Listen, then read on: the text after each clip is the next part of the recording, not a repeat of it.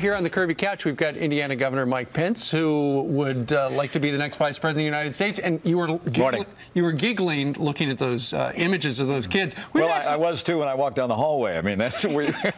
I want to stop in for a. Gee, I wonder what Mike Pence would look like as a cowboy and his wife as a ladybug. Oh, there we go. Cute. Yeah. When was that? Yeah. That was last year.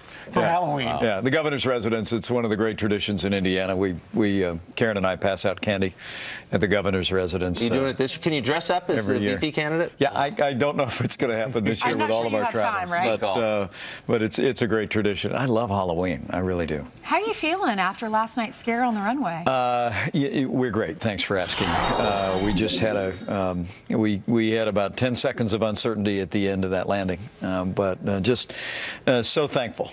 So thankful to our pilots and, frankly, to the first responders. The plane had no sooner come to a stop that I felt like we were surrounded by first responders. So by uncertainty, who were on the scene. Do you mean terror?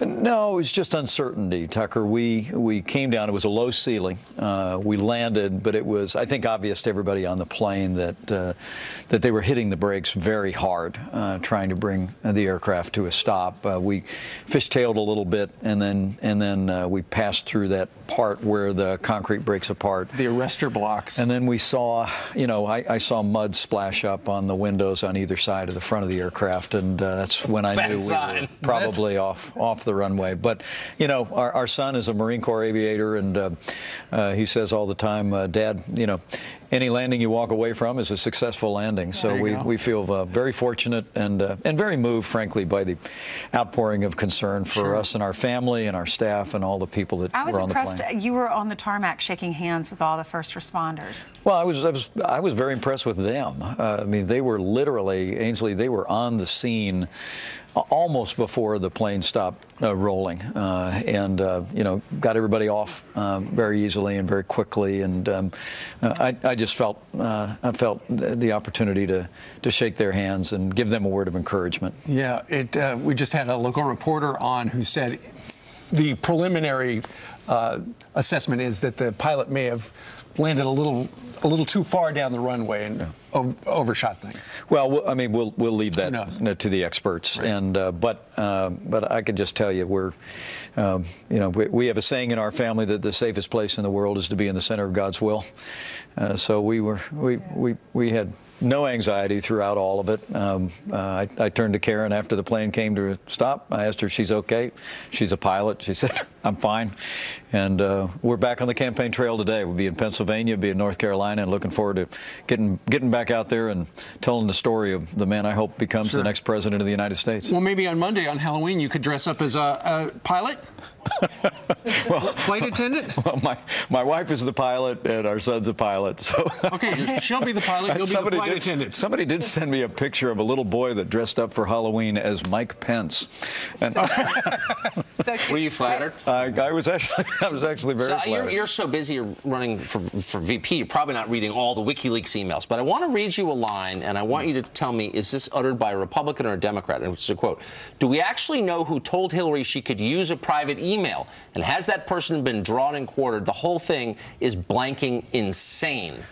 I'm going to give it away. That's from Neera Tanden, former head of the Center for American Progress and a close aide to Hillary. Her own aides are saying this is nuts. Well, look, and it's not just the decision to have a private server. It's that while Hillary Clinton was Secretary of State in charge of all of America's foreign policy, she had a private family foundation that was taking money from foreign governments and foreign donors, and then had a private server, presumably to keep all of the traffic and dialogue about all of that out of the public reach. But as I say at our rallies, truth is a force of nature. This information is coming out, not just by WikiLeaks, but by freedom of information requests and some good journalism around the country. And what the American people are seeing more and more is just the kind of pay-to-play politics where donors were giving to their foundation, and then were given special consideration for contracts to rebuild Haiti, where we see now this what's being called Clinton Incorporated, where donors to the foundation, many many of whom were lobbying the State Department, were also hiring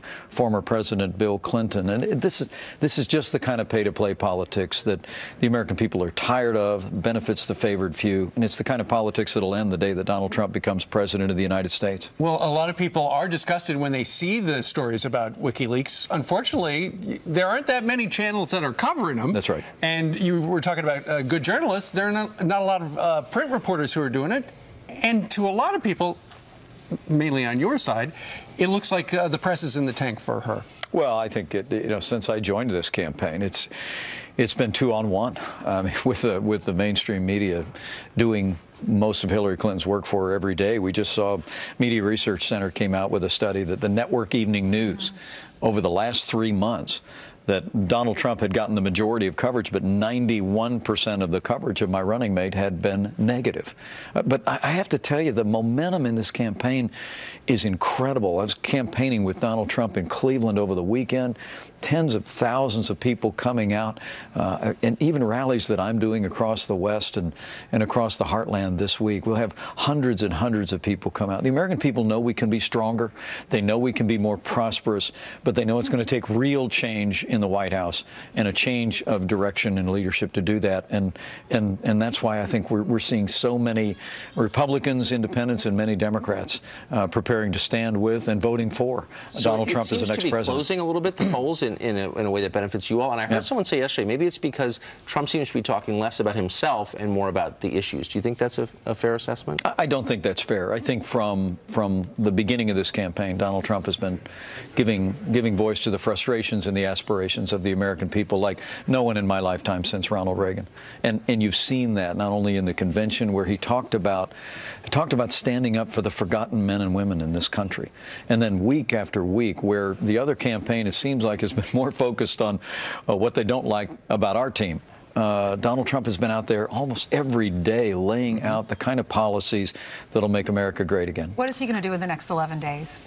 I think what you're going to see is Donald Trump and I both out all across this country carrying that positive, optimistic message that we can make America great again, straight to the American people. I think, to understand this campaign, to understand our nominee, is to understand that this is a movement of the American people, and we both believe as we continue to carry that message all across this country, the American people are going to make America great again. Well, 11 days is the final voting, and the news this morning is that South Carolina Governor Nikki Haley, who had kind of backed away from you guys for a while, now says she's going to vote for you. What's your message to Republicans who, whether they were never Trumpers or whatever, they said, I don't know. Ultimately, they go into that voting booth in a couple of Tuesdays. Oh, 2 Tuesdays from now. What do they need to think about that? Well, look, number one, my respect for Governor Haley is boundless. She's done a great job in South Carolina. We're grateful for her support, grateful for Congressman Chaffetz's expressed support earlier this week. I think you're seeing Republicans and conservatives come together around the Trump-Pence team, but also just around our message of change, of rebuilding our military, of reviving our economy through tax relief, repealing Obamacare, smarter and tougher trade deals, repealing all those unconstitutional executive orders Barack Obama's put into law. And I think you're especially seeing Republicans and conservatives recognizing that we want a Supreme Court and appointments to the Supreme Court that will uphold our most cherished liberties in the Constitution. That's going to take electing Donald Trump as president of the United States, but it's also going to take re-electing Republican majorities in the United States House and in the United States Senate. And so my message as I've traveled around this week is we're grateful for the support from many independents who are tired of gridlock, grateful for the support of many Democrats who are tired of seeing our jobs shipped overseas and liberal policies, but also my message to any Republicans is it's time to come home. It's time to elect Donald Trump as the next president. It's time to re-elect our Republican majorities, and it's time to do everything in our power to make sure that Hillary Clinton is never elected president of the United States. All right, Governor. Governor Mike Pence. Thank you. We wish you all the best over the next 11 days. Thank you. Coming up, Adam Klotz is getting ready for the